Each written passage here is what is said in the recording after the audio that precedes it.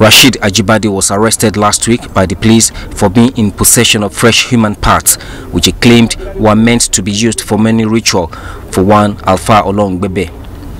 Men of the Osun State Police Command swung into action, and eventually Isiaka Akonde, also known as Alpha Olongbebe, was arrested. Ajibade and Akonde explained how they severed the body parts of their victim. So now tell me that I should remove the head. So when I removed the head, I gave him the knife. It was the one that separated the remaining one. Ajibade cut the head and severed the private part, while I cut the palm. I know I have sinned against God, and I ask for forgiveness. A visit to Akonde's Agba country home in Borikpe local government area of Osun State brought out more revelations. Behind me is the building where the suspect lives, and this is where he also keeps his victims. At least 12 of them have been evacuated from this building, but one was not lucky, as the suspects and his accomplices killed her for money rituals.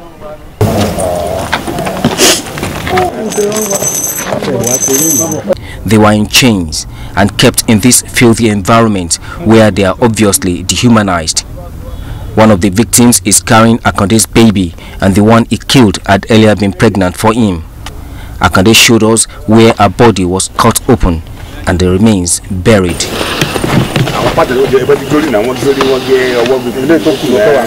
The police handed over the victims to the Osun State government for rehabilitation.